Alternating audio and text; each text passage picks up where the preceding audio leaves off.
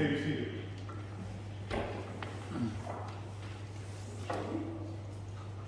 This is the miscellaneous calendar for May 2nd, 2022. FedEx Corporate Services versus Dev Keys. That is continued 517 by agreement. 17. Yes. Richard Southwell versus Daniel McKee. Ready. Okay, all set. PC 2021-0591. Richard Southwell versus Daniel McKee. Will counsels identify himself for the record? Gregory Picciarelli for plaintiffs. Michael Field for state defendants, Your Honor. Cassandra Chesky for the state defendants. Very well. We're all set. So the state chief, this is the state's motion to be issued. Yes, sir. Please. Your Honor, sir, I remove my horse. Wasn't sure what it was.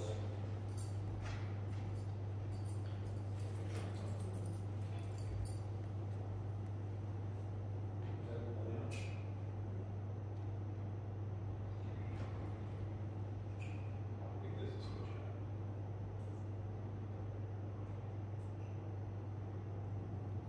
Yeah. I think it's done. I'll see about it. Thank you. Good morning, Your Honor. I feel it's a little bit awkward sometimes where the moving party has already filed the reply memo, and now we're arguing about how we articulate what's already in memos. I think it's just, that's a waste of time. Then, Mr. Field, would you mind if I ask Mr. Picciarelli a couple of questions first? I don't mean to be awkward for anybody, but would you mind if I start? No, I think that's kind of where I was going. Thank you. And my first question, Mr. Picciarelli, is this. You claim that there's a question of fact, and I apologize for continuing on a turn. You claim that there's a question of fact, questions of fact which prevent a motion for judgment on appeal, which, if true, would prevent the court from even considering this motion. What are those questions of fact that still remain? Well, Your Honor, okay, We can hear you anyway. Okay. Say the truth. So. thank you. It's a little easier to open mask as well. So the issues of fact, I think, are quite simple. Was it a factual basis for the governor to assert in the executive order that A, mass work to prevent the spread of COVID, to address the pandemic, and B, mass not cause harm to the children who are wearing masks? Okay, so just taking that for a minute. The governor did issue the order. There's no question about that. There was a pandemic. There doesn't seem to be a question about that. And the governor found that there was a need for the masking. Is all of that correct? Whether or not his findings of fact are correct is a different subject. Whether or not it was appropriate for him to issue a masking order, that's separate. But are all of those facts correct? What had happened in this case? And I apologize, Judge, would you prefer me to that part? Yeah. It might be easier for me to be here.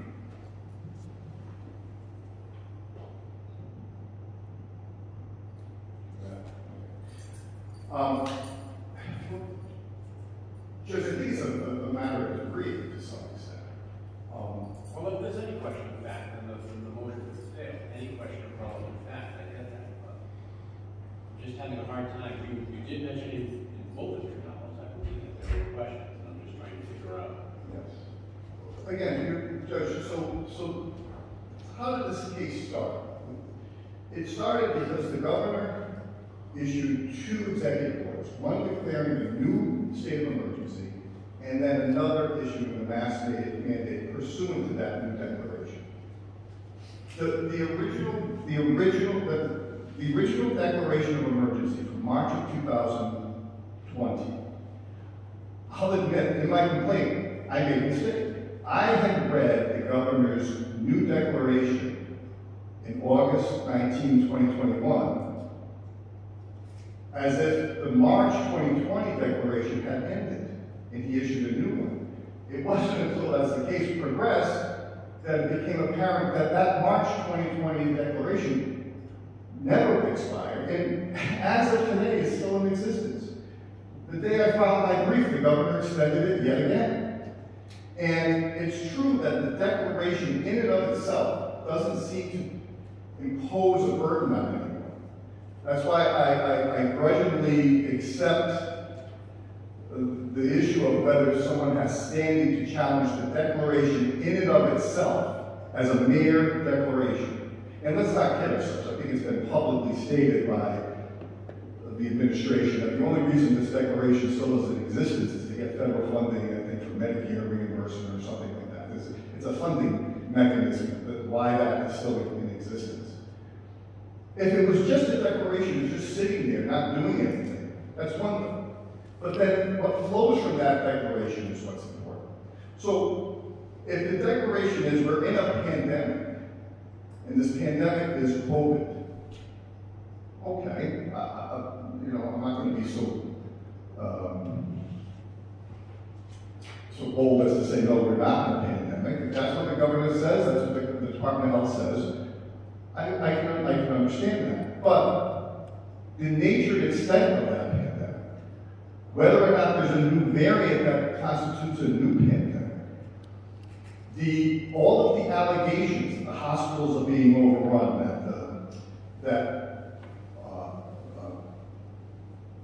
certain things that were the doomsday scenarios that the governor set forth in his declaration of emergency, which, by the way, never came true. Hospitals were never overrun. They never opened a field hospital like they said they were going to open in the original declaration.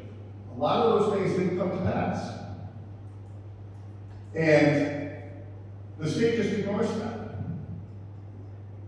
They just pretend that wasn't even in the executive order. More importantly, it was then that declaration that is used as the justification for the second executive order imposing the mask mandate. See, I issued a declaration for a pandemic, now I get to do whatever I want. So we cannot, as plaintiffs, simply attack the mask mandate. We attack the entire process by which that mask mandate came about. But you're even in agreement of what the process was. First, there was a general declaration of emergency, and then there was a mask mandate. So no questions there. But even that, Judge, if you look at the original declaration, or I'm sorry, I understand that you have concerns about whether the effectiveness of the legality of the declarations and whether or not they should be put into effect. But can't the court decide that on a motion for judgment on pleadings if there's no question that this mandate went in, this emergency was declared, it was extended? Aren't those all agreed? Judge, we had a 7-day hearing where we presented various conflicting facts for Your Honor, that Your Honor took considerable time and effort to listen to review, and issue a decision on. We did spend 7 days arguing the legality of the executive order. We argued 7 days the factual underpinnings of those executive orders. And Your Honor made certain factual findings in that, and under the context of a preliminary injunction motion, where you gave greater deference to the state, given the nature of the preliminary injunction proceedings, where the burden was a heavy burden on us. Well, now we're in the reverse situation. Now you have to accept everything that was, all the facts that were presented as true. And if you accept those facts as true, the state had no basis to issue, the government had no basis to issue a mask mandate, because masks don't work and are harmful to children. In fact, Your Honor found that masks are harmful to children. So we did prove that part of our case. You simply found that the harm to children was outweighed by the benefit that the state claimed masks provided. We stand here today and wholly reject that. There's a recent decision, Your Honor, I was debating whether to file a brief. The questions of fact are the same as were decided in the motion for preliminary injunction. You just want to trial on the merits on a permanent injunction, is that right? Correct, Your Honor. Or a declaratory judgment and potentially, whether or not Your Honor would have to issue a permanent injunction in conjunction with a declaratory judgment. I think is a debatable legal point that I don't think we need to get to at this point.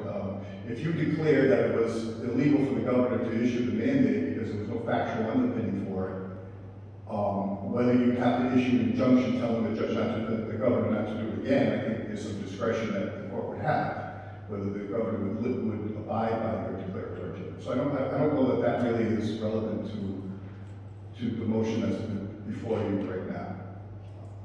But we do have the right to have a full trial hearing, not the rushed hearing we did in the preliminary injunction, not with the heightened burden on us as part of that preliminary injunction hearing. We have the right to our discovery. I didn't think it was rushed. Well, Judge, there were many days where I got stacks, 2 or 3 feet high of dashboard material that had one day review. That's true. There were a lot of questions that I had, which, given the time constraints, the process by which the Department of Health, for example, reviewed their mask regulation, that I didn't get the benefit of really delving into with Dr. McDonald. That I think discovery will give us that opportunity to flesh out. Discovery is going on? So yes, Judge, as Your Honor may be aware, initially the state moved to stay discovery. Let me back up. Shortly after Your Honor's decision in November, we filed a petition for writ of cert in the Supreme Court. In opposition to that motion, or that petition, the state argued that we hadn't started discovery yet, and that's basically our fault, because the facts hadn't been properly fleshed out for the court. So immediately after I got that opposition motion from the state, I sent discovery in early December to both the governor and the Department of Health, interrogatories and requests for production of documents. The state then moved to stay that discovery. They moved before Your Honor. Your Honor denied that motion. They then moved before the Supreme Court. The Supreme Court denied that motion. They denied that motion in conjunction with denying both our petition for writ of cert and the state filed their own petition for writ of cert.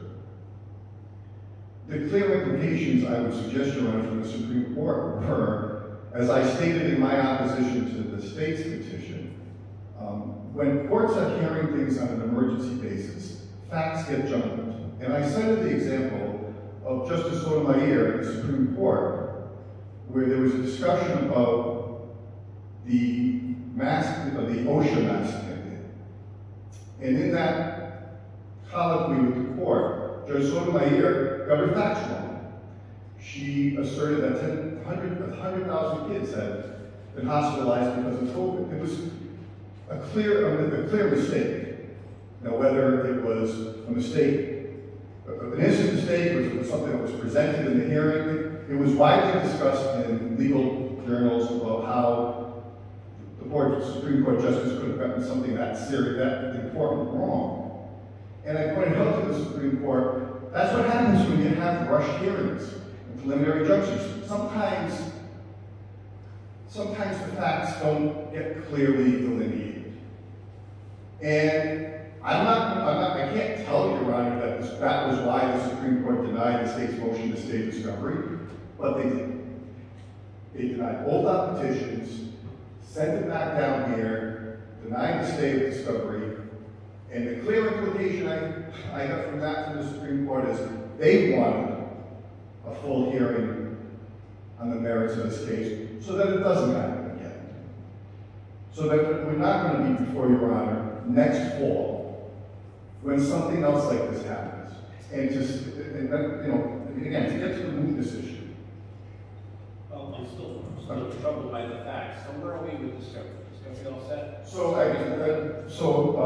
I submitted the discovery. I got my initial responses about 2 or 3 weeks ago. Many of the responses were objected to on privilege grounds. Some of the responses I would submit were non-responsive to my request. But we've agreed to stay any further proceedings on discovery pending the decision on this motion. Quite frankly, just for time constraints. To be prepared for this motion, preparing a motion to compel and going through all that argument before another justice, we thought, I agreed with the state that it would be better to get Your Honor's ruling on this motion first before we went down that road. But there's still it's still pending discovery. It's still out there. We still have a lot of questions about hospitalizations, for example. The claim that there were all of these. Facts that are in dispute are whether or not the governor had sufficient, whether or not the governor's reliance on facts, whether or not those facts are true. Correct. Anything else? With regard to the facts. Well, yes, because you all agree on what the procedure is, right? What happened? The governor did this on this day, the governor did this on this day, you brought a challenge on this day, right? I wish I could say yes, Your Honor, but I've been stating since the beginning of this case, the governor relied on 3 things. He didn't just rely on the Emergency Powers Act, Management Act. He relied on his inherent authority under Article 9 as the governor, as the chief executive, and he relied on the quarantine statute. I didn't write that into the executive order, the governor did. But not once in any responses, going back to last September, has the state even acknowledged that argument. They just ignore it, as if the government didn't write that in. There's not one word of it in any of their briefs that, no, the governor disavows his power under Article 9 to issue executive orders. No, the governor disavows his power under the quarantine statute to issue a mask mandate. They don't say that. The governor doesn't say that. Instead, every single renewal of the executive order said the same exact thing. It said every time he renewed his executive order, he didn't say, I just rely on the Emergency Management Act. He says, I rely on Article 9 and 23.8, I believe, is the quarantine statute. He keeps saying that. There's no time limits to his inherent authority under Article 9. There's no time limits under the quarantine statute. The 180 days doesn't apply to that. So there's nothing stopping the governor from tomorrow saying, under my Article 9 power, I'm reinstituting a mask mandate. Forget about emergency management. I don't need that statute. I have my own powers to do that. If he appropriately, one of the 3 things he relied on was appropriate. The court doesn't need to address whether or not he has powers under his inherent powers. But this argument, Your Honor, is that he doesn't have the power under emergency management anymore. That's been taken away by the General Assembly. They don't argue that anybody's taken away his power under Article 9 of the quarantine statute. They don't make that argument. So those 2 bases that were in those executive orders are still out there. And it is completely unanswered by the state as to what the governor's position is on those. So you're not simply trying to revoke the mask mandate before, you're trying to prevent the governor from doing it again? Absolutely, Your Honor. And in all due respect to this governor, as I say in my brief, he's more Governor Mills than Governor Baker. He hasn't ended the declaration of emergency. He hasn't sent a letter to this court, as the Judge Baker did in Massachusetts, saying, I will not issue this type of masking mandate ever again. Doesn't say that. He says he won't do it under the Emergency Management Act because that power's been taken away from him. But he doesn't say I won't do it under Article 9. He doesn't say I won't do it under the quarantine statute. And he doesn't say that he won't issue a new declaration of emergency and start it all over again. Remember how we got here, Judge? There was a declaration of emergency in March of 2020. The governor ended that. I would maybe give you a case on facts that haven't even happened yet. There's a possibility that he'll declare a new emergency, something, at least in his mind, may change the health situation in the state, and that he will have another mask mandate, isn't that a different set of facts from where we are now? We don't know what we have in the future. Judge, we know three things. We said there are two things sure in this world, death and taxes. Well, there are three things sure in this world. Death, taxes, and cold and flu season. Cold and flu season is going to happen again in the fall. And this governor has signaled twice his willingness to reverse himself publicly. Remember, Your Honor, in May or June of this year, of last year, the governor dropped masking in schools. Signaled to everyone it was over. Then all of a sudden, during the summer, kept saying, I don't have the power to issue another mask mandate under the emergency management statute. I'm not going to do it. I want the school departments to do it. I won't do it. I don't have the power to do it. And on August 19th, he said, he changed his, did a complete 180 and said, yes, now I'm going to issue a mandate. So he's already done it once. Then he did it again. In December of last year, he issued another state of emergency and another mask mandate for businesses. What did he rely upon for that declaration in December? H3N2 flu virus. So now he signaled that he has the power to declare the flu a pandemic and issue a mask mandate because of the flu. Something which has never been done before. So he's done it twice. Fool me once, shame on me. Oh, sorry, no, fool me once, shame on me. Fool me twice, shame on me.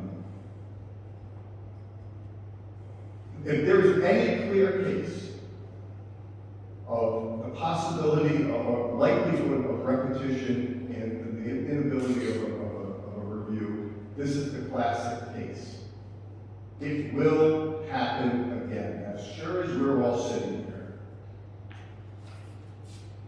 So, again, I see the case. I think the mootness issue, Your Honor, I don't Well, actually, I'd rather go back to Mr. Field before we go to the mootness issue, but I do want to make sure that you understand that this is a 12C motion, a motion for judgment on the pleadings, not a motion for judgment as a matter of law.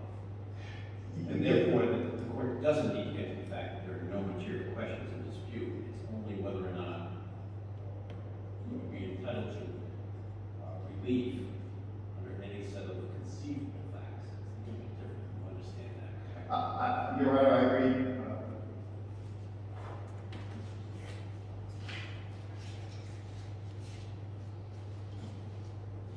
I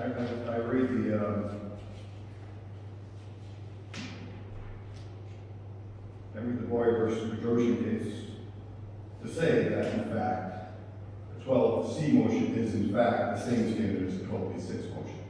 It's that the only difference is that instead of a 12B6 motion occurs before an answer is filed. The 12C motion is after an answer is filed. But the standard is the same. So that's, and I know Your Honor's rule, I think Nugent v. State also says that.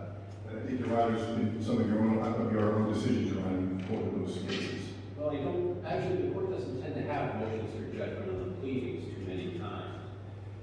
But a recent case of the Supreme Court, Premier Home Restoration versus Federal National Mortgage, a 2001 case, quoted Nugent versus Public Defender's Office, a 2018 case. Again, I'm not sure that the court needs to get to the question of whether or not there are any questions of fact and dispute, or whether or not there is any conceivable facts which would entitle your client to be. That's a bit different. I read the cases to say that if it appears beyond a reasonable doubt that the plaintiff would not be entitled to relief under any conceivable set of facts, then the motion can be granted. That's the standard, I think, for both 12B6 and 12C. That's my understanding. I understand that in the 12B6, on occasion, there are extraneous facts that are public record documents, which I think my brother cited, with his sister attached to them. I don't know that I have a disagreement that Your Honor can look at those types of documents outside of the complaint itself, but I think it's the same. There are no conceivable facts. You know what, they're very close to one another, so I understand that. And I would just simply point to your Honor's own decision in the preliminary injunction. You weighed facts in the case. But you weighed them in a way which the burden was on us at that time, a heavy burden. I think we're entitled to the normal process where we can go through discovery and have a proper hearing, a full hearing to debate those facts, to present those facts to the court. You've made that clear, and you've also made clear that you want to do this before the flu season. When do you think about doing that? Doing the hearing, Trial. the trial, as soon as I can perhaps get a motion to compel the discovery heard. Because there are some discovery issues that we feel should need to be straightened out. Some answers to the discovery that we feel we're entitled to. Like I said, I'll do that as quickly as Your Honor wants to have that done. As Your Honor knows, we did the motion to compel before the motion judge. I don't know if Your Honor would hear that or not. The court, actually, I'll hear whatever motions you have in this case, because it may expedite it, but the court always appreciates it when counsel try to talk to each other about discovery issues first, so I get that. We would be more than willing, Your Honor, to have a tight schedule. I don't know if the state wants to conduct any discovery. Scheduling order. We'd love to have a trial this summer to get this over with. My clients would be thrilled to get this done as quickly as possible. Spend a second summer on this case. Without masks this time, it'd be great. You have to represent your clients, I understand that, so. But let me shift to Mr. Field on this issue, because I put you under the light, surprisingly, when I started. Okay.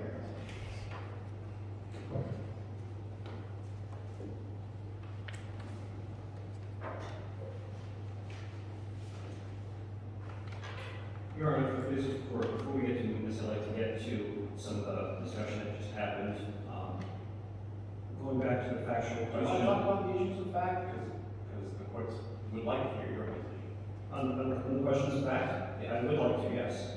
I think we got off the rails a little bit, quite frankly, in the colloquy that just happened.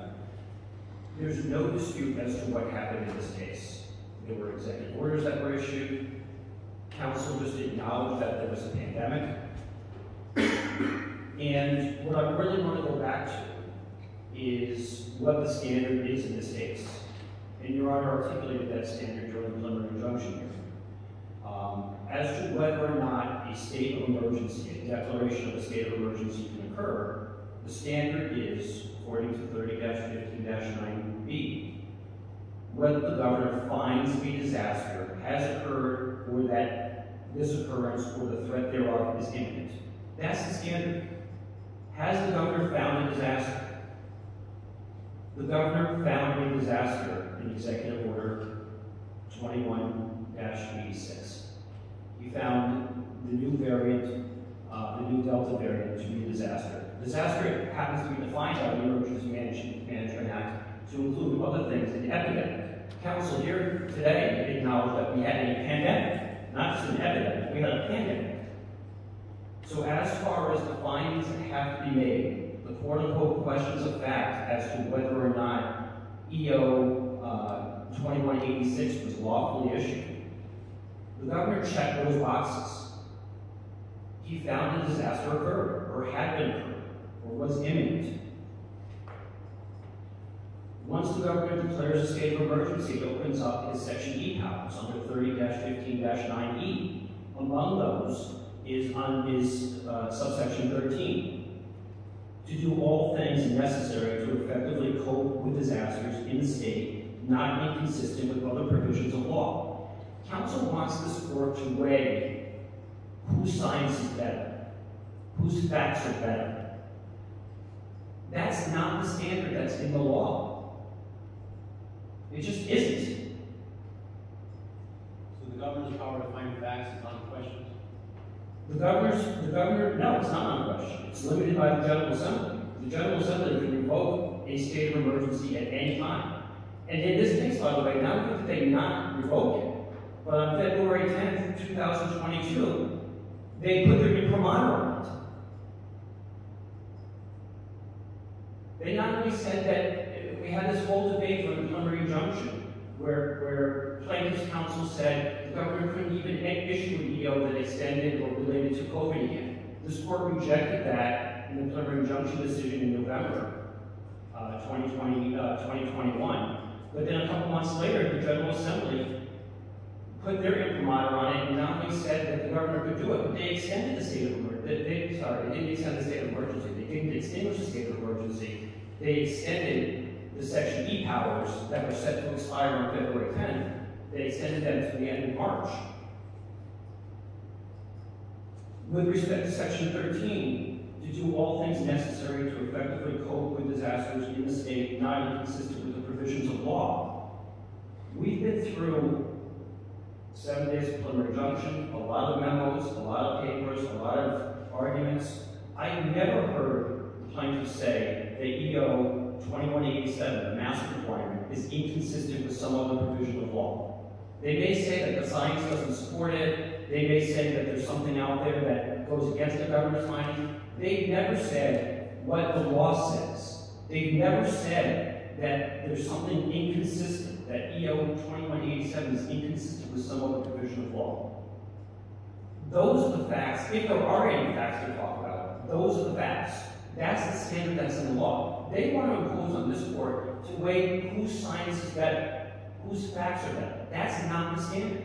And even when you get into the emergency regulation, now the emergency regulation, they say we haven't talked about it. They're worried about this anxiety or the unfounded anxiety that the Supreme Court talks about, that DOH could issue the emergency regulation on its own authority. That's not what happened in this case. They want to litigate things that haven't even happened yet. What happened in this case is the governor issued EO 2187, directed DOH to issue a protocol relating to masks in schools, and DOH did. Now, even if you get into the standard that Judge Stern articulated, and I think this court adopted in this preliminary injunction with Vapor Technology, about some plausible rationale, again, whether the governor had a plausible rationale, I don't think that that's really the standard. I think the standard is Section 13. But whether DOH had a plausible rationale in issuing the emergency regulation, well, I mean, let's just start with the fact that EO 2187 directed DOH to do so. That's a plausible rationale. This court recognized in the preliminary injunction phase that if it had nullified the emergency regulation due to the procedural posting issues, that DOH had the requirement to reenact the statute, reenact the emergency regulation by virtue of the EO. That's a plausible rationale right there. How about the fact that the CDC advised that children in school should be wearing masks? That's a plausible rationale by itself. Now, they don't argue with that. They don't say the CDC didn't say that. They don't say that the governor didn't direct DOH to do something in EO 2187. They say there are other things that the governor should have thought about or didn't think about. That's not the standard. That's not the standard, and the court doesn't have the power to get there. It's the legislation.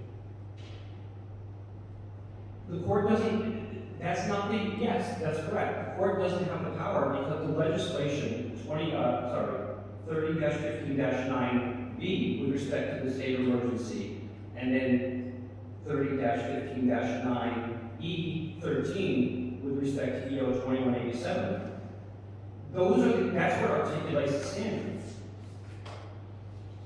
And even more so, the General Assembly, in your joint resolution, extended, it doesn't talk about 2187 in particular, but they extended all of the executive orders out another approximately 6 weeks to the end of March. That included EO 2187. They put their imprimatur on 2187 also. I'm sorry, 2187, that's 2187. So the standard that they want this court to look at with respect to the facts is a lot different than what the standard is, and it's a low standard. I'm not saying there's no standard. I think that through, Mr. Field. I understand that you're your client, the governor, no longer preserves his power to, preserve his powers. Well, isn't your argument that he no longer has the power to issue another mask mandate at present? Without the Yeah. declaration of emergency? And I think, so I wanted to address the factual issue that had been brought up first, but I do think that that gets to the mootness and justiciability issue. And whether or not there are factual issues in dispute, to kind of segue to your Honor's question, whether or not there are factual issues has no bearing in this case anymore. It might have had a bearing once in a while, arguably. But what did counsel ask this court to do? To issue a permanent injunction? Against what? I think he just said the governor from declaring another mask mandate. There's no, to walk that through, Your Honor. Excuse me. Okay, walk it through. The power to declare an emergency is solely within the power of the governor. Solely within the power subject to the General Assembly. Yes. The power to issue the mask mandate under a state of emergency, he could conceivably do that. Solely within the power of the governor. Subject to the General Assembly in a future situation. What's before the court right now? He has no Section E powers anymore. The state of emergency that was declared in August 2186 has expired or lapsed. That is no longer in effect. The original declaration by Governor Raimondo in March 2020 is still in effect, but the governor has no Section E powers to issue an executive order under those. So there's no relief that the plaintiff, they're wearing masks, they have no masks in schools right now. There's no mask requirement, at least from a statewide. I don't think any of the cities or towns have one, but that's neither really here nor there. But he has the power to declare a state of emergency, which would give him the power to have a mask mandate. If he has the power to declare a state of emergency, he does. Yep. And I think it goes back to, so I guess what the court is sort of getting into is, So very quickly, we get back into the same situation. well, I think the question is it capable of repetition and evading review? I think that's where the court sort of go. And the answer to that question is still no. Even if and nobody knows what the future is going to hold, right? So even if there's another state of emergency, even if the government declares another state of emergency, what the Supreme Court has said, and we cited these cases in our papers, and it was the Cranston case, it was the Sullivan versus Chafee case, not just the legal issue has to happen again, but the same factual scenario has to happen. Matter of fact, the court was pretty particular. I think they said the particular factual scenario. And among the basis, they're not complaining about a state of emergency. They're complaining about a state of emergency that led to masks in schools. And among a whole other emergency should be based on that emergency. I'm saying that their argument, their focus is on a mask requirement in schools, not the state of emergency itself. The basis of why 2187 was issued, the mask requirement for schools back in August, was among the reasons that were articulated was because there was no vaccine that was available for children.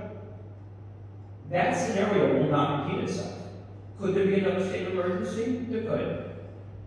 Could there be whatever scenarios happen in the future? There could. But will there be a requirement for masks in schools? The other one was based largely on the fact that there was no vaccine that was available for children. That was the concern. So practically speaking, Mr. Southby doesn't change the facts all the time. Mr. Southby will never have an opportunity to obtain a permanent injunction or have a hearing. I'm not sure I understand. Because the facts will always change, the emergency will always change, treatment will always change. And because of all this motion, nothing's going to be the same as the facts that were originally set. This Omicron 2, we're going to have Omicron 16 by the time we get to trial. I think vaccinated booster 16. I don't think that I would put it that way, Judge. The dominant reason for the mask requirement, 2187, was because children were not eligible for a vaccine. That was the dominant reason. It's in 2187. There's only a couple of findings of fact that were in 2187. The dominant one was that children weren't eligible for a vaccine. That will never reoccur. The vaccine's available. Given the enormity of the issue and how it affected everyone, the state of emergency that affected all of the state's 1 million people, shouldn't there be some guidance from the court as to whether or not it was effective and should be effective? I think what you're getting to the justiciability issue. And whether or not there should be guidance in the future based on these facts that will not reoccur. There won't be another situation where children are not eligible for a vaccine, for a COVID-19 vaccine. They're presenting this court with an abstract question. And, I mean, we've talked about mootness, we've talked about, exceptional mootness, but when they're asking this court for, I think what this court is sort of inviting is an abstract advisory opinion. It goes back to the real articulable relief that they can get from this court. The court's been very clear, the Supreme Court has been very clear that if they don't present actual articulable relief, if the Superior Court can't present that, the Superior Court has no jurisdiction. It's not a question of exception, it's a question of subject matter jurisdiction. They haven't presented. The court does have the ability to issue declaratory judgments, determine the powers of different people, the powers of a contract, the power of the state agency. Correct? Correct, Your Honor, subject to an immediate or imminent issue or present issue. They're not looking for an imminent or present issue. They're asking this court to go back and declare what happened a year ago to be unlawful. That's not a present issue that's before the court. The court doesn't have subject matter jurisdiction over that. Now, if counsel tried to bring up the mask mandate with respect to airplanes in travel, I mean, that was a requirement that was going on. So the federal court was able to issue a declaratory judgment in that case. It had real articulable relief. The real articulable relief was to declare the mask requirement or to enjoy the mask requirement. That's not what's going on here. There is no mask requirement.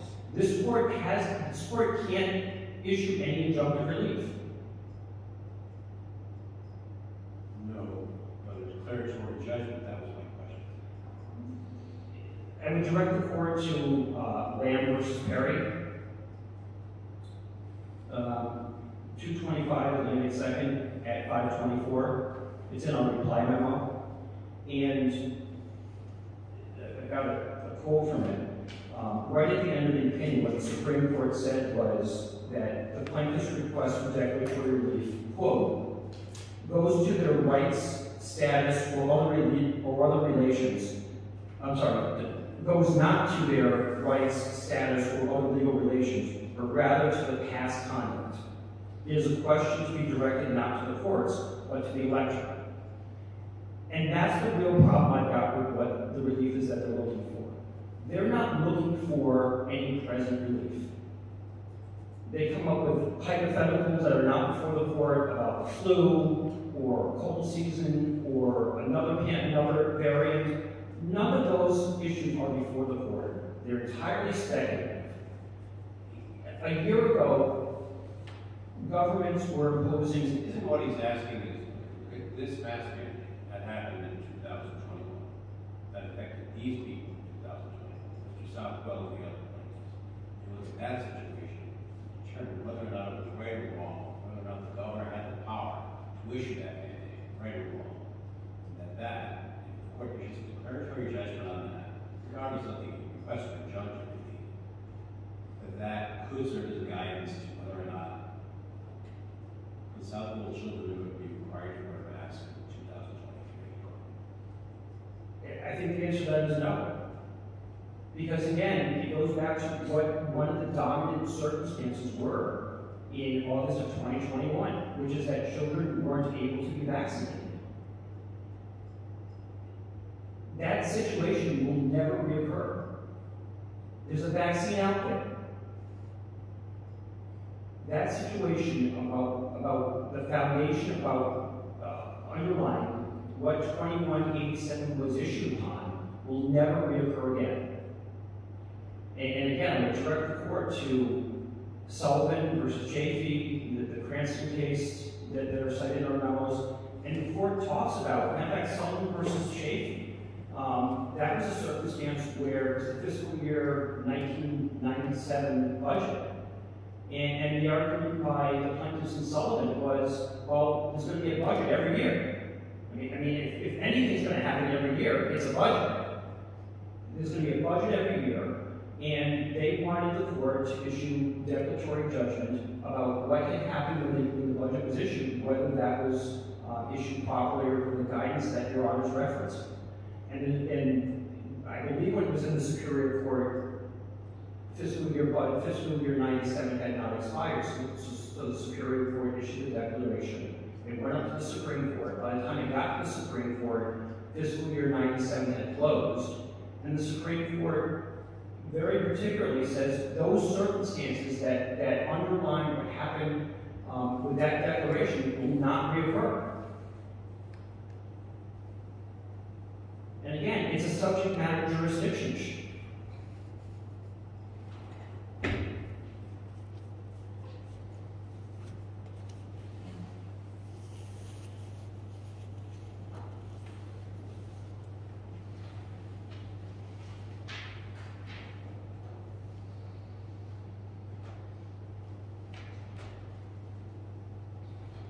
While you're here, well, first off, this keepers on this is the situation now. Yes, and matter of fact, we agreed to. So that the memo that I submitted at that point was prior to March 31st. Yes. But nothing's been renewed since March 31st. It's done, correct? Executive order, that's correct. Executive order 2186, which is the declaration, has expired. 2187 lapsed on March 4th at 5 p.m. has not been renewed, and the emergency regulation from DOH was tied to Executive Order 2187. So that also expired on March 4th.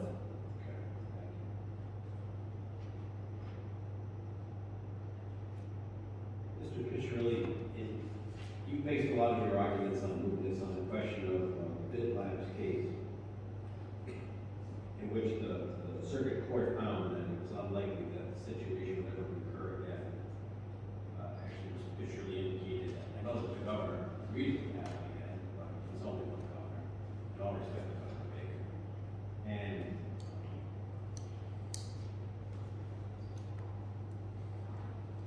it was a somewhat isolated issue. The same court, well, the same circuit court, several different judges, found differently in the case of Bailey's campground. Another Massachusetts case. Wouldn't you agree? They came out different, yes. And that was only 2 months before, right? 2 or 3 months before.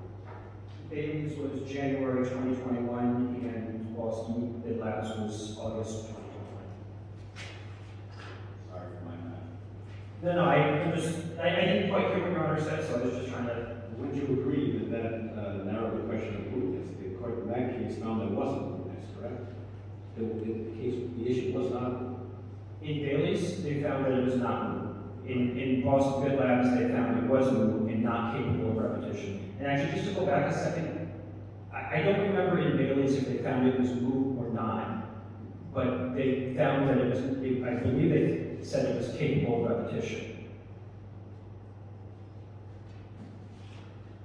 Yes. So I think they were, if I recall, they were moot in both cases, but one was not capable of repetition and the other was capable. Couldn't the same be said here? No. Simply because there's a vaccine now? No, for a different reason. So in Bailey's, I'll read the quote in a second, but in Bailey's, the underlying state of emergency still existed. I think it was Governor Mills, I think. Yes, I think that was me. Yeah. The underlying state of emergency still existed in the Bailey's case. The governor still had the authority to issue executive orders. In Boston Bid Labs, and I'll read directly from the case. It's actually, looks like it's the last substantive paragraph in Boston Bid Labs at page 11 and 12.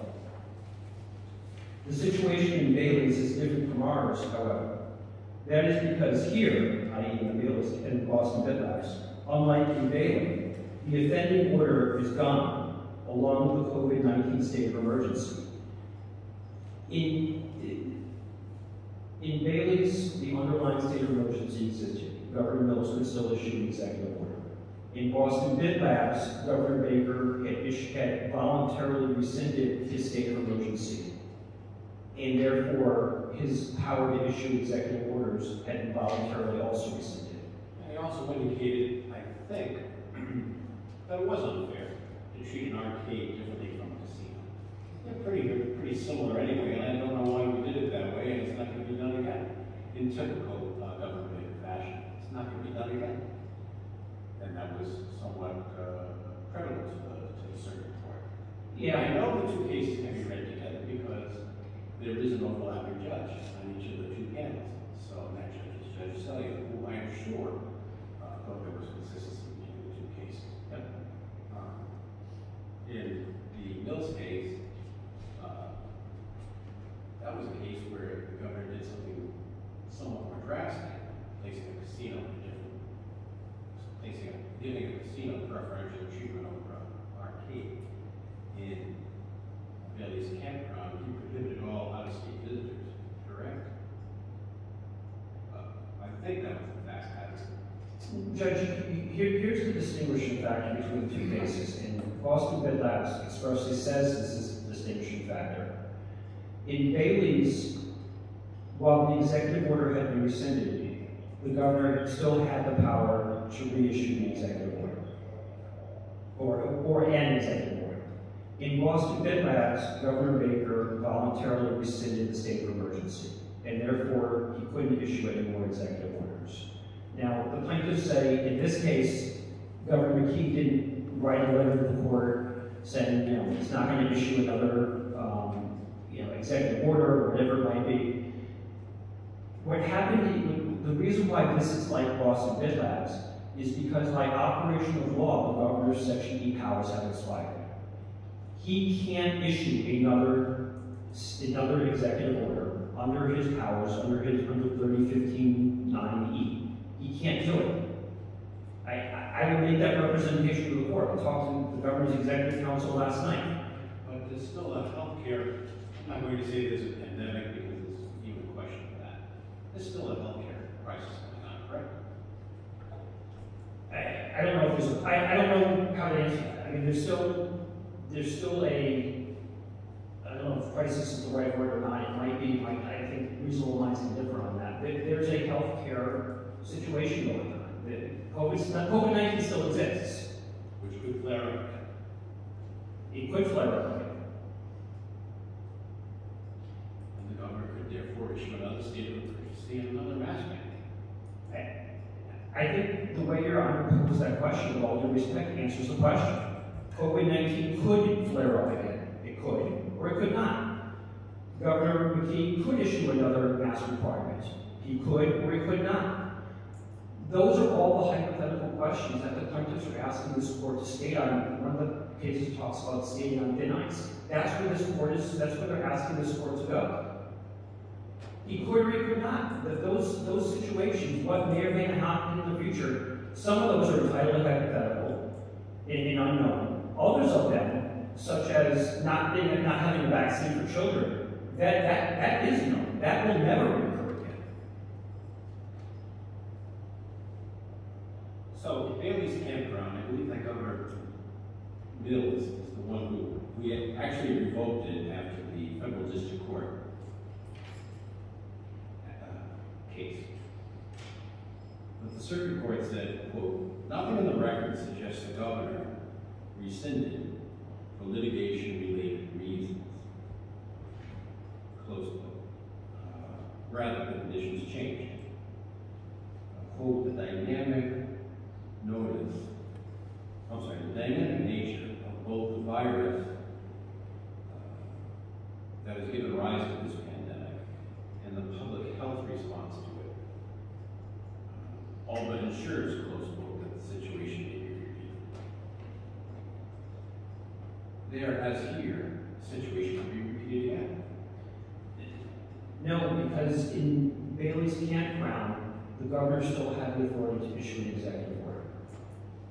Well, doesn't the governor here have the power to, one, declare a state of emergency, and two, issue an executive order? The governor would have to issue another state of emergency, subject to the General Assembly non-termination, or subject to their termination.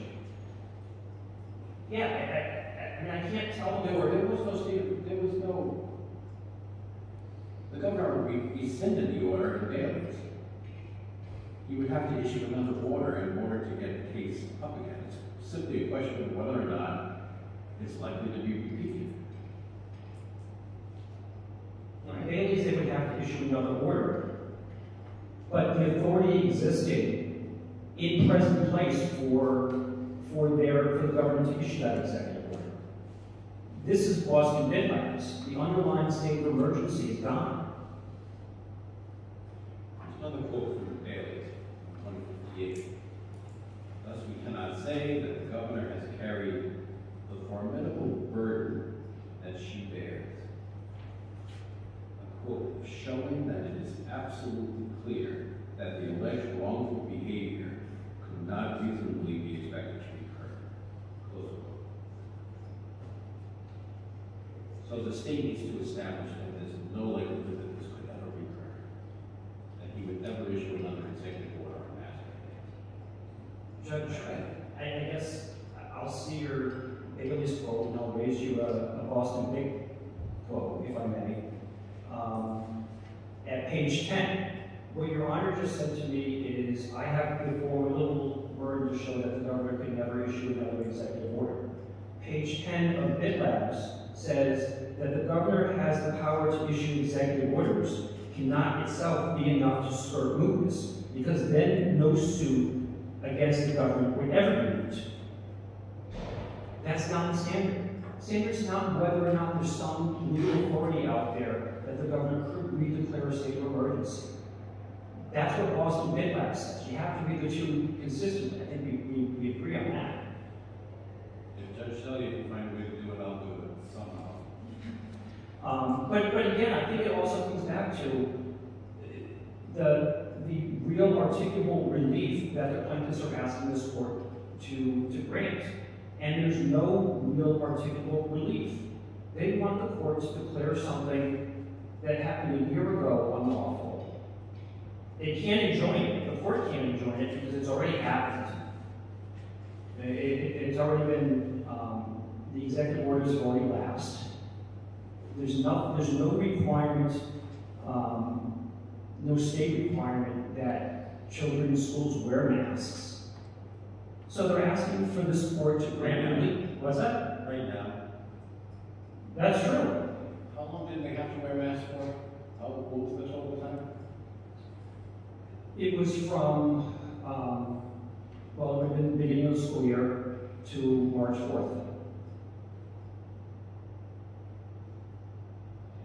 Judge, I understand. People in this courthouse have to wear masks. Nobody enjoyed that. We talked about that in chambers. This is the first, other than the preliminary injunction, this is the first in-court hearing I've had in 2 years. You've got the justices on the Supreme Court. Nobody's been in that courtroom other than them for 2 years.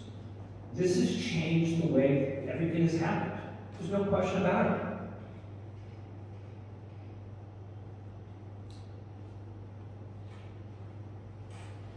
Thank you. I've interrupted you several times. You all set? I think so. I mean, if the court has any further questions, I guess I just keep going back to the real articulable relief and the standard that has to be met on the DJ. And it's not just some question, Your Honor kind of pointed this out earlier, it's not just declaring rights that people want this court to declare. It's, we get the actual quote. This is from McKenna, 874, and then second 227. The Declaratory Judgment Act is a vehicle by which parties can obtain relief for actual or imminent harm. That's not what's here. They want this court to declare relief based on past conduct, and that's Lamb versus Perry. Matter of fact, McKenna talks about the constituent parts of a justiciability claim, and one of them is, quote, some legal hypothesis which will entitle the plaintiff to real and articulable relief. They haven't done that. They can't do that. Thank you.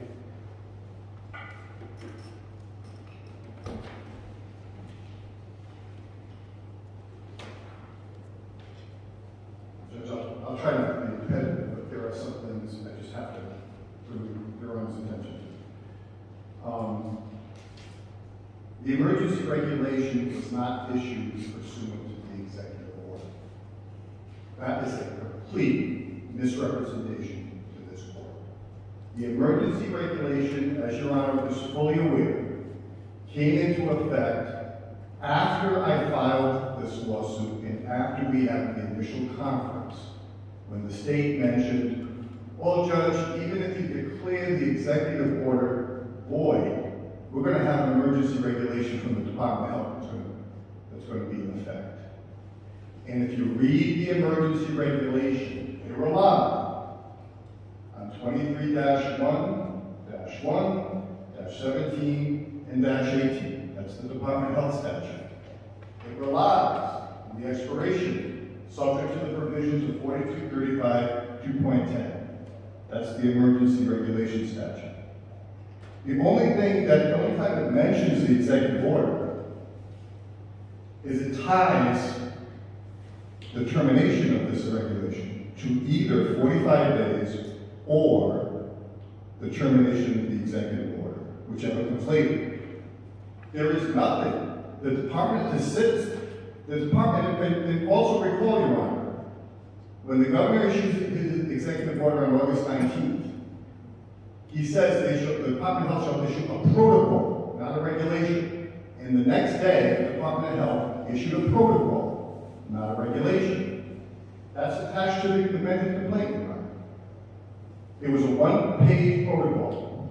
The Department of Health, a month and a half later, did away with the protocol. The protocol was set to expire September 17th, the same day that the first 30-day period for the executive order was to expire. And on September 17th, instead of reissuing the protocol, the Department of Health waited a week or so and then issued the emergency regulation. So let's not misrepresent the factual background of what happened in this case. To stand up here and say the emergency regulation solely relied upon the executive order is completely wrong. That's number one. So you want the court to say that they cannot issue emergency regulation? Well, Judge, I think that's a whole separate issue. The state doesn't even really make a serious argument in their motion, either for mootness or to dismiss, with regard to the emergency regulation. They simply piggyback on the executive order argument. Dismisses it as moot because the executive order is done, but they never even talk about how the emergency regulation came into effect. I didn't think that the emergency regulation was subject to challenge as it's backed up by the Administrative Procedures Act and endorsed for a limited amount of time. Do you question their ability of the Department of Health to issue an emergency regulation? Well, Judge, again, if you look at Baker Technologies, if you look at Rizzo Ford, the courts do look at the legitimacy of the emergency regulation. Was there imminent harm? Now, again, is the standard great deference because it's an emergency? Well, even if the standard is great deference, you still have to weigh the facts before you decide whether or not the emergency regulation is appropriate or not. Otherwise, You mean the governor does? no, the court does. Let me argue this way. As in Vapor Technologies, if the government has done nothing here, kind of like they did in the vaccine for healthcare workers, there was never an executive order for vaccines for healthcare workers in the state. Instead, the Department of Health issued an emergency regulation, independent of the governor's power, and they issued it under that emergency regulation statute. As time went on, what did the Department of Health do during that 180-day period? They conducted a cost-benefit analysis. They reviewed the effectiveness of a vaccine mandate for healthcare workers. And as Your Honor knows from another case where I cited the new regulation, guess what? They decided after they did the cost-benefit analysis to do away with the vaccine mandate. I asked Dr. McDonald, I don't know how many times on the stand I tried to get out of him, why are we not doing the same cost-benefit analysis for the vaccine mandate? Oh, we don't have enough time. Well, at the same time, they were doing it for the vaccine mandate. Your Honor, I never got around to fully citing Health Freedom Defense Fund versus Biden. April 18, 2022, decision from Middle District of Florida, Judge Mizell. Because of this decision, I got to fly up here from Tampa last week without a mask on in an airplane, with about 95% of the other people on the plane not wearing a mask. Because of this decision. What did this decision find? It found that the CDC failed to properly conduct the normal regulatory process, the normal notice and comment period regarding mask mandates on airplanes. Gee, isn't that the argument I've been saying for the last 6 months here? And, Your Honor, There is no notice and comment period for an emergency regulation. This is an emergency, let's enact it, and then we're going to have a permanent. and the federal government argued there's a good cause exception under the federal APA. There's a good cause exception that says you don't have to go through notice and comment if it's an emergency. And that was the federal government's argument. And how did Judge Mizell answer that? The CDC's failure to explain its reasoning is problematic here. At the time the CDC issued the mandate, the COVID pandemic had been ongoing for almost a year. The timing undercuts the CDC's suggestion that its action was so urgent that the 30-day comment period was contrary to the public interest. August 19, 2021, Department of Health issues an emergency regulation. COVID pandemic had been going on for a year and a half. Exactly what Judge Mizell said. What else did she say? The failure to explain is especially troubling because the benefits of public comment were at their zenith. The mandate governs the conduct of private individuals in their daily life. Heightened interest in participating in a regulation that would constrain their choices and actions via threats of simple and criminal penalties. She drew the distinction that I have been trying to argue to Your Honor. Vapor Technologies was about selling flavored vape pens. Who cares? How does that affect people's everyday lives? It's meaningless. You give great deference to the Department of Health or something stupid like that. You don't give them great deference when they force little kids to wear masks in school, causing them, as Your Honor said, irreparable harm for months. And by the way, complete silence from the state as to your finding of irreparable harm. The state still takes the position that there's no harm to kids wearing masks. If that's not a signal that they're willing to do it again, I don't know what is. Some other factual points I think are important to me. My brother keeps saying the sole basis, or almost the sole basis, for the mask mandate was that kids can't be vaccinated. Lie. Wrong. Read the two executive orders. Yes, they mentioned vaccines. They also mentioned the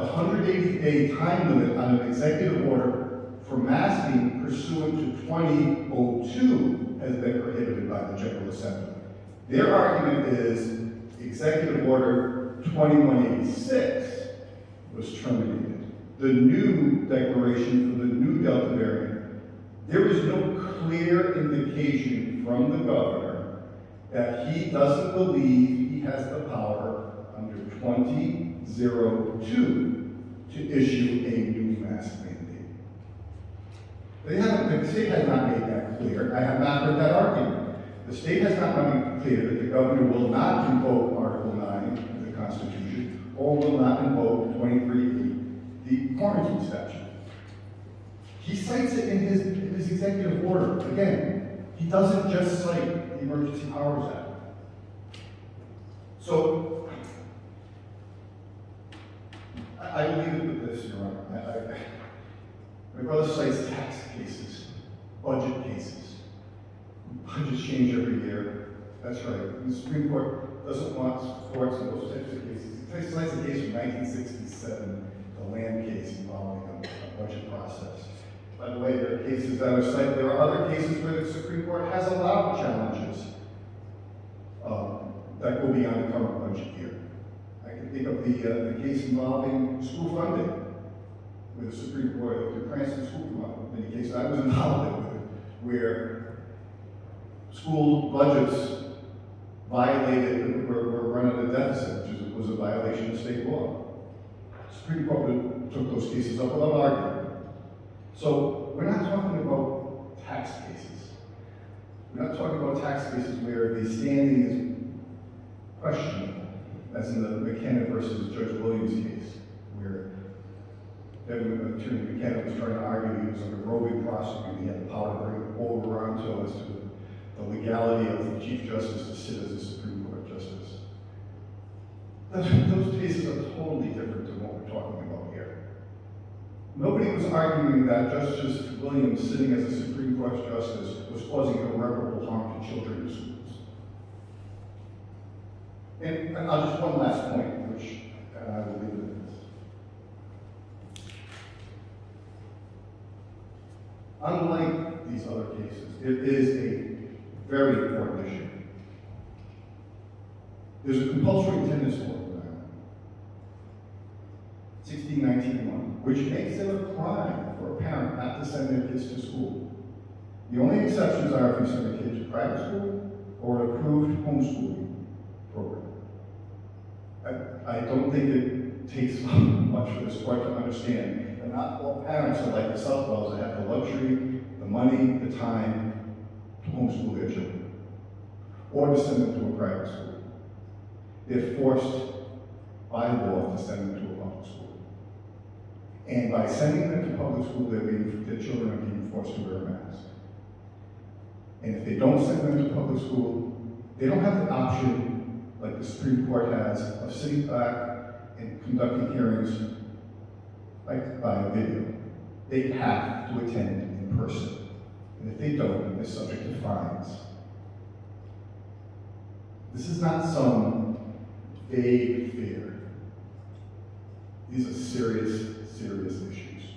And I would hope this court will give us that opportunity to flesh that out here. Thank you.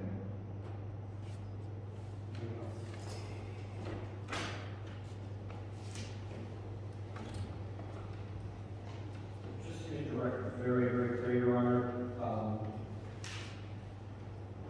Executive Order of the State of Emergency 20-02.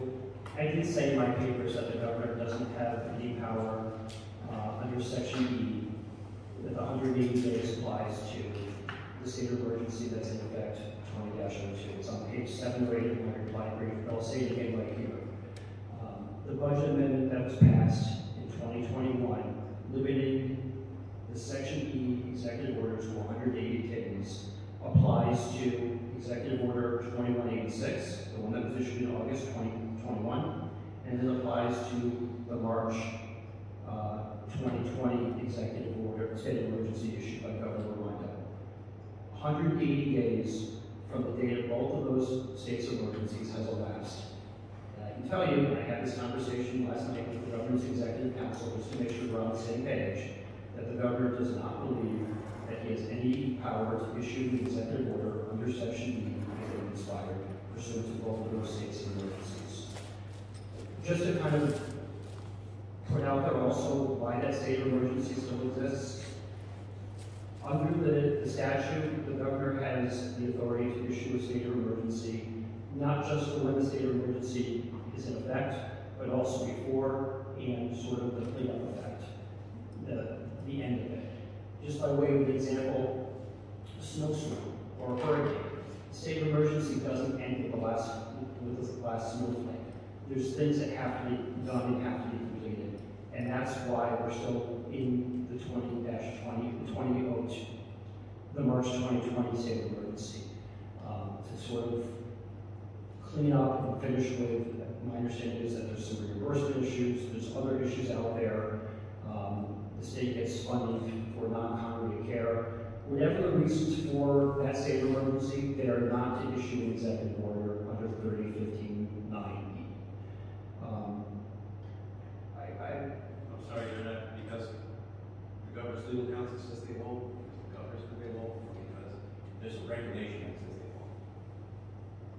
Well, I think probably all of those. I think state law says that they won't. This court's preliminary injunction, I mean, that's what we had argued. We had argued, you know, state law was 180 days from the state of emergency. This court said that in its preliminary injunction, and the governor's executive council agrees with that. So I think it's probably all three of those. I'm just trying to think of how the BitLabs issue is going to be resolved. The mootness issue isn't likely to be repeated again. So, I'm sorry? is the situation likely to be repeated again? I'm trying to figure out the mootness cases. I think the answer to that is no. I mean, the Boston BitLabs is, again, I'll go back to the page 10 quote that I gave to Your Honor. Just because the governor has the authority to issue a state of emergency or an executive order, that's not enough to evade review, according to the First Circuit, according to BitLabs. So, you know, and even if it's possible that there's some future state of emergency out there, we're talking about the particular fact situation. And again, we just heard through the argument of the council again, you know, well, this could happen, and that could happen. That's not the standard. It just isn't. The other thing that I just wanted to respond to was, and I may have misheard it, but I thought I heard that the governor indicated that he can veto a joint resolution unless it's passed by a supermajority. I don't know if any authority for that. I've never heard that. It is definitely not in the brief, I'll tell you that. Your Honor, in your initial reply to our motion back in September of 2021. I've never seen, and I don't know of any authority where the governor can veto a joint resolution in a state of emergency. I would be shocked if I said that. So if the board has any other questions, I'm happy to address them. Okay, thank you. Thank you, Your Honor. I just want to provide you with a copy of the federal case. I don't know that it's on West Orange yet. Lauren, please. Yeah, Sure, thank you. there are some highlights on it.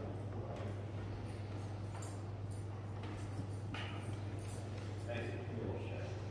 So the question we reserved, there were too many complicated questions here. We just get through this. However, as it falls now in my court, not in your court anymore, to come up with an answer to the question, discovery should therefore close it, correct? Your Honor, the agreement from the parties was that we would wait for the court's decision. Judge, I said that I presume Your Honor will be prompt with this decision as you often are. But given what you've asked today, if you want, I don't think we can forestall discovery if the court wants it to continue. If Your Honor wants us to continue with discovery, I would like to file a motion to compel. If Your Honor will hear that, do that within the week. Your Honor, I think Your Honor just alluded to some difficult questions. We asked the court to go through those difficult questions, answer them in a traditional way, and then the parties can go with it and let that out. That's the harm in going forward with discovery.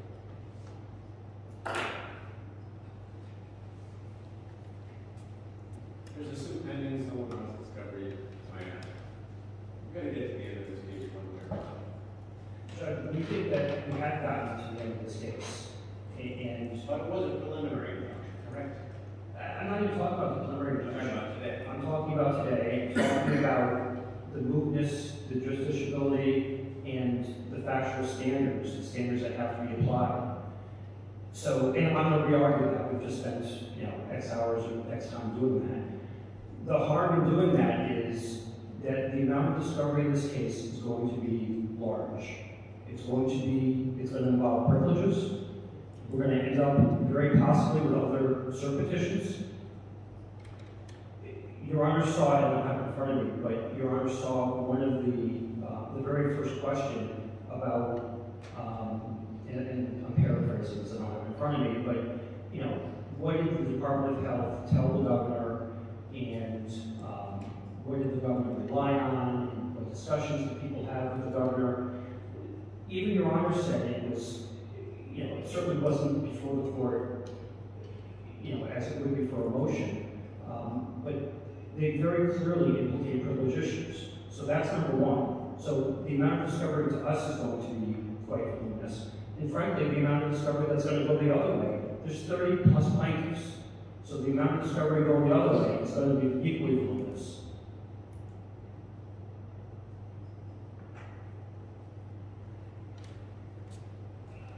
Our clients will pay any time, any manner, they want to take depositions, enroll kids, they're going to ask. Bring it on.